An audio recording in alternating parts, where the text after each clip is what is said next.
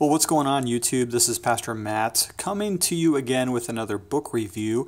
And it's been a while since I've done a review, and I apologize about that. But man, do we have an amazing book today to look at. And I will admit right off the bat that this book is primarily going to be of interest to those who are preachers. And I know there's a few of those who follow this particular YouTube channel.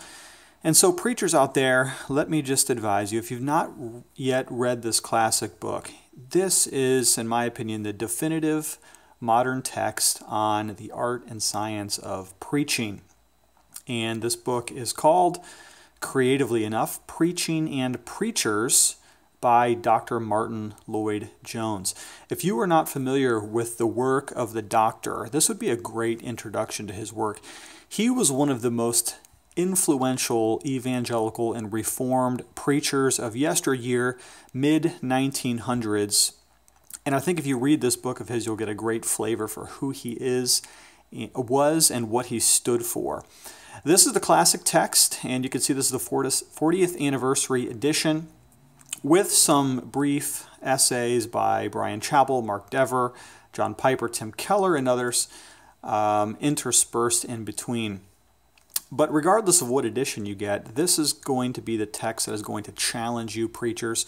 If you've devoted your life to the exaltation and exposition of the Word of God, I cannot think of a greater elixir for your soul than to drink down this book perhaps this summer on our faithful calling of preaching the Word of God. Now, I will let you know ahead of time that this book will definitely offend you. All right, if you have soft toes and you have no pair of steel-toed boots, you might want to be cautious, because Lloyd Jones is going to probably offend everybody's modern sensibilities when it comes to the importance of preaching. For instance, he was not much for what we would call praise and worship music today. His services minimized music, and in fact, he often thought that that could even be distracting to the Spirit of God.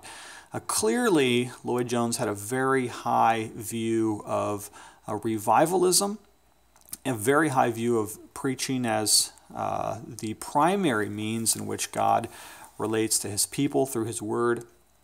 And so you will no doubt find yourself probably offended at a number of points, but persevere anyways.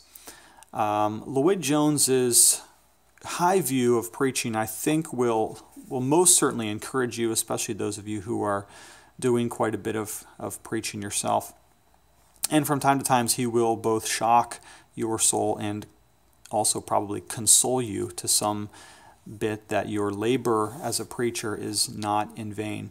And certainly in a day and age where preaching, in our day at least, is thought of as nothing more than little chats or motivational messages or encouragement, he is going to blast away with an apostolic and prophetic view of the preaching of the authoritative Word of God. So pick this one up. What I'll do, as I always do, is post a link for you in the description of this video. If you just toggle down, boom, there will be a link, take you right to Amazon. You can pick this baby up. And again, for those of you who are preachers of the Word of God, please read this. You will find your soul greatly encouraged as you labor in the exposition of the Word of God. And by the way, let me throw this in. If you happen to teach homiletics courses, although he controversially says he has no place for homiletics, you'll read that in the book. Nevertheless, it's probably the best book, ironically, that you could select for homiletics courses if you happen to teach that topic. Okay, Pastor Matt signing out. Thanks again for subscribing to this YouTube channel. More stuff to come later this summer. See you soon.